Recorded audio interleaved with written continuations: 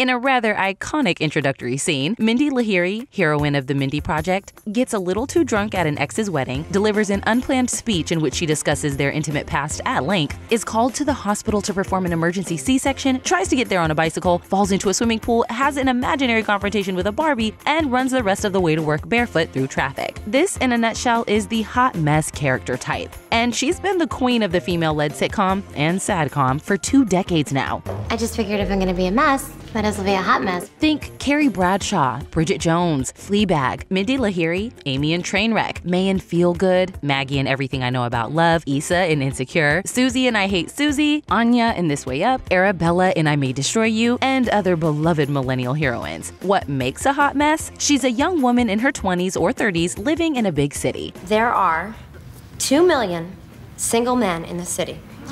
I have dated about 1 million of them. She's outspoken, impulsive, and has big appetites, whether it's for booze, food, shoes, or men. I'm not obsessed with sex. I just can't stop thinking about it. She has a desperate need for connection and a very chaotic love life.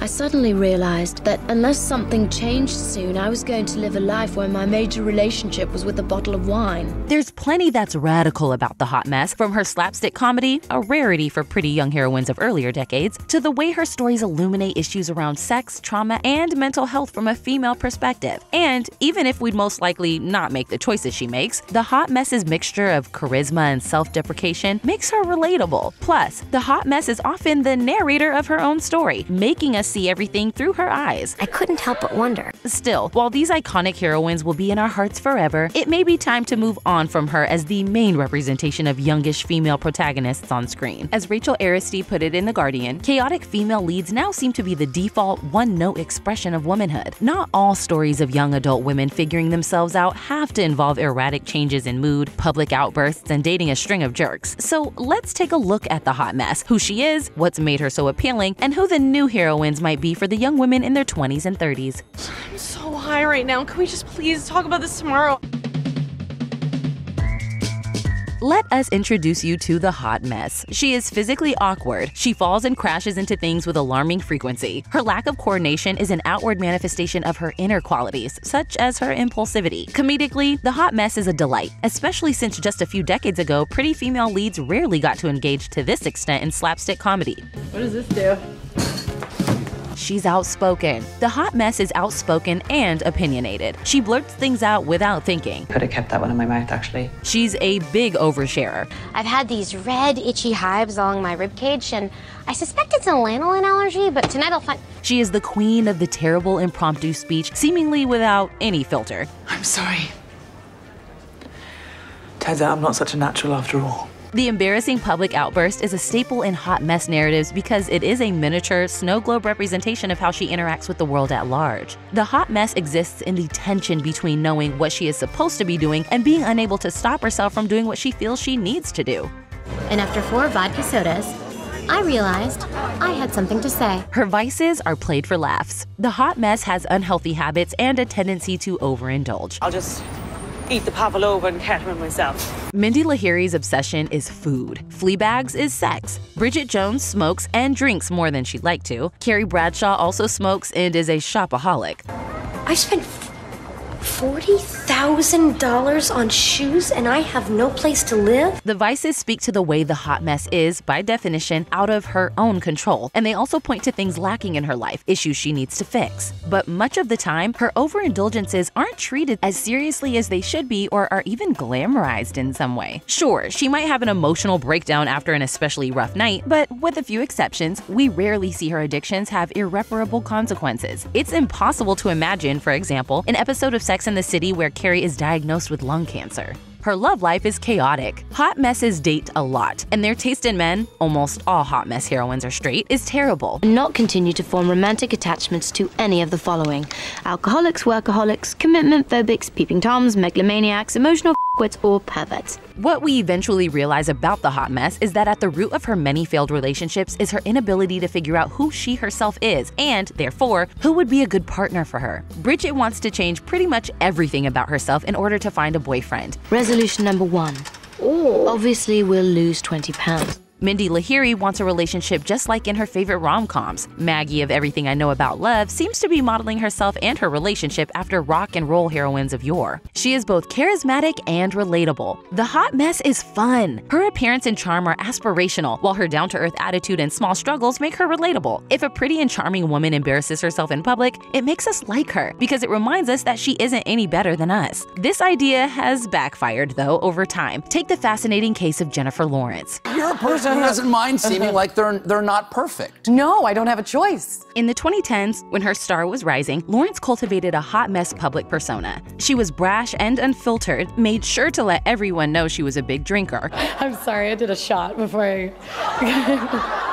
would constantly fangirl over other celebrities, and even, iconically, tripped on the way to receive her Oscar, an event that people still debate over whether it was real or fake. At some point, Lawrence's awkwardness began seeming performative, and the relatability of her persona crumbled. Even if you're feeling like a hot mess these days, your meal planning doesn't have to be. Why not start off the new year right with Factor? Save time and give yourself the energy you need to take on all of those new year, new you tasks. Factor's ready-to-eat meals are delivered straight to your door, so you can skip the trip to the grocery store and the chopping, prep work, and cleanup of cooking. Or if you're trying to kick that delivery addiction, Factor can save you time and money by replacing takeout. Factor's fresh, never frozen meals are ready in just 2 minutes, so all you have to do is heat and enjoy, and get back to watching the hot mess on screen instead of feeling like one IRL. Speaking of, looking for ways to get healthier in the new year? Factor has meals prepared by chefs and approved by dietitians, so each meal has all of the ingredients you need to feel satisfied all day long. Plus, keto, calorie smart, vegan and veggie, and protein plus meals are on the menu each week. With 34 delicious weekly options, there's always something new to try, making it easier to stick to those resolutions. Plus, you can round out your meal and replenish your snack supply with an assortment of over 36 quick bites, smoothies, juices, and more satisfying add-ons. So take on 2023 with America's #1 ready-to-eat meal kit. Achieve and maintain your goals by saving time, eating better, and living your best new you. Head to factor75.com/thetake60 and use code THETAKE60 to get 60% off your first box.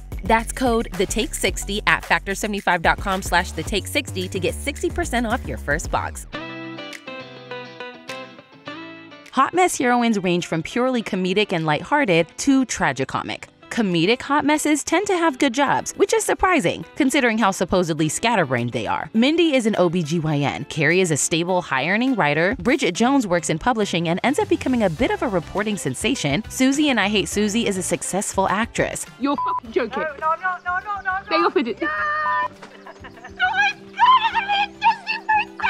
This incongruous professional success is key to the secret meaning of the comedic hot mess. Her character is built to be the diametric opposite of the old-fashioned ladylike woman. A lady is supposed to have a perfect boyfriend and a happy nuclear family. A hot mess tends to date a lot of jerks, at least before finding the right guy. A lady is poised. The hot mess is impressively uncoordinated. A lady is polite and tactful. The hot mess is tactless and loud. To highlight this contrast, the hot mess is often juxtaposed with women who have it together or who exemplify a traditional model of femininity. Bridget's rival in love is Natasha, an accomplished and suave professional. Mr. Big's wife, weirdly another Natasha, is polished and tasteful. Meanwhile, Mindy's friend Gwen is the picture-perfect representation of serenity and motherhood, and so is Amy's sister Kim in Trainwreck. Best sex that you've ever had guy is in jail.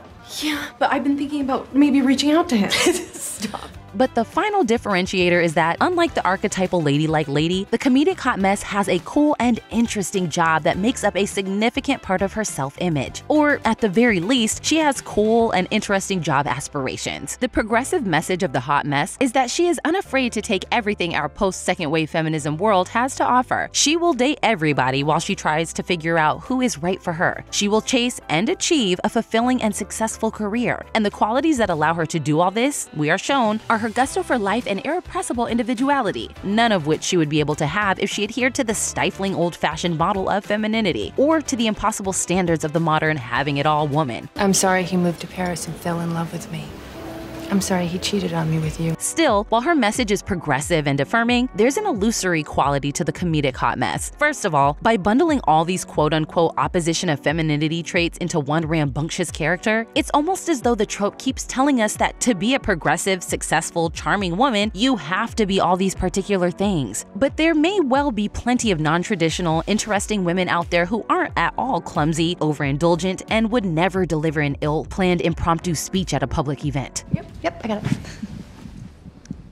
Lillian, keep shining, knowing you can always count on me. Secondly, for all her manifest imperfections, the hot mess's life is still too good to be true. She is completely disorganized and yet professionally successful. She has terrible taste in men, and yet she ends up with someone great, not always to everyone's taste, but mostly. She seems to be completely off her planned track, yet she somehow gets everything she ever wanted in the end. So even though she is in many ways billed as realistic, she is still a fantasy. Cherry, you're the one. One striking example of the comic hot mess who stands out in some ways from the others is Issa in Issa Rae's Insecure. Issa has the hot mess hallmarks of being awkward and outspoken, with a chaotic love life taking a non-traditional path and finding interesting creative success in a big city. But this heroine's story is built a little differently because it's not only about being female in the modern world, but also about being black. All the hot messes we've discussed so far, apart from Mindy, are white. The white hot mess moves through the world in a kind of raucous and riotous way, consuming people and experiences while oscillating wildly between self-doubt and megalomania. But when your heroine is a woman and something else, this adds another, often constraining layer that may affect the way she relates to the world. Accordingly, many of Issa's outbursts happen only in her imagination or the privacy of a bathroom, and her indulgences in drama aren't quite as over the top, perhaps because she feels she can't be quite as performatively, dramatically messy all the time. What if I could introduce you to Ty Dolla $ign? Where did Ty Dolla $ign just come from? Atlanta also explores this problem when the usually very together character Van has a rare out-of-character night out, smokes weed, and finds herself subject to a random drug test at her teaching job the next morning. So her pretty limited messiness is quickly punished in her world. Unfortunately, you have admitted the use of an illegal substance to a superior, so I've got to fire you to cover my own ass as well as the school's. The hot messes of tragicomedies, or sadcoms, aren't as happy-go-lucky as their purely comedic counterparts. Their stories explore darker topics. May in Feel Good is addicted to cocaine and processing childhood abuse. Anya in This Way Up is coming out of a nervous breakdown. Arabella in I May Destroy You is processing a traumatic assault. Here again, we see how the hot mess's exterior is used to signal what's going on inside her mind. Her erratic behavior is supposed to reflect her psychology and internal struggles. Where the comedic hot mess is funny seemingly without meaning to be funny, the tragicomic hot mess actively uses humor as a defense mechanism.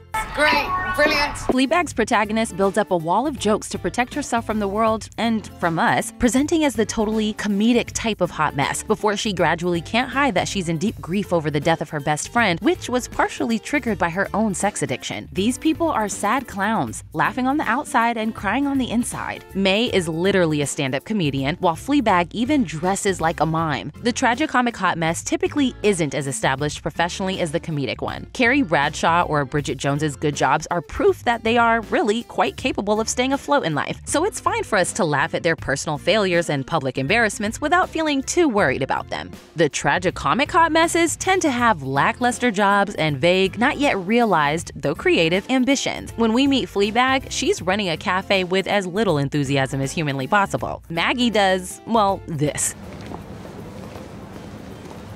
but wants to be a writer. Arabella has had some successes in writing, but she's at risk of losing the bigger opportunities in front of her due to not getting herself together. The tragicomic hot mess is actually in trouble, life goals-wise.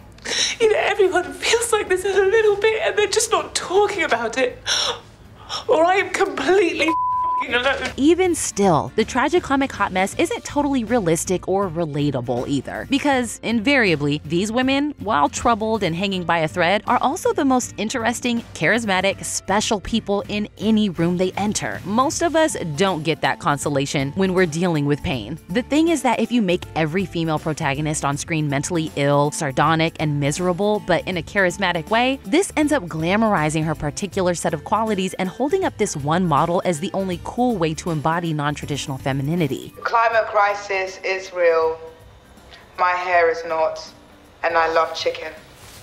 Over the 2 decades of her on-screen reign, the hot mess evolved. Bridget Jones was wildly insecure and trying to be the woman she thought the world wanted her to be. Carrie spent her time scrutinizing this same world and figuring out a balance between what she was and what the world wanted of her. Mindy Lahiri barreled through the world doing mostly exactly what she wanted, trying to fit into her own private rom-com. And Fleabag was completely disillusioned with her world and basically going through the motions, until the, drumroll, hot priest. If we take Bridget and Fleabag, maybe the two most iconic hot messes ever, as bookends of the trope, then the hot mess starts out as an insecure klutz who has absolutely zero control of her life and, seemingly through the universe's benevolence, ends up with a happily ever after. I now pronounce you, finally, husband and wife. She ends up a dark and sardonic young woman who builds a facade of complete control, breaks down, and eventually gets a subtle internal happy ending without it being tied to romantic fulfillment. Yet, despite this maturation and increasing nuance, the hot mess is still, at this point, an exhausted trope. So, what comes next? We're seeing less individualistic, less romance-focused characters. We're seeing messy younger characters, like Rue and the other female leads of Euphoria, whose problems aren't played as aspirational or cute, and aren't magically resolved in rom-com happy endings. And we're seeing more heroines that represent intersecting identities that have yet to be properly explored on screen, like Euphoria's Jules, who is trans, Sex Education's Florence, who is asexual, and Matilda from Everything's Gonna Be Okay, who is queer and on the autism spectrum. There's a lot more ground to cover in the topic of young adult women figuring out who they are for Gen Z creatives. Hopefully today's writers are up to the challenge. Like, it started with that, and then it was clothes, and then it was makeup. This video was written by friend of the take Anya Formozova. If you liked the ideas here, you can check out her channel Q22 for more interesting cultural insights. Click the link in the description below.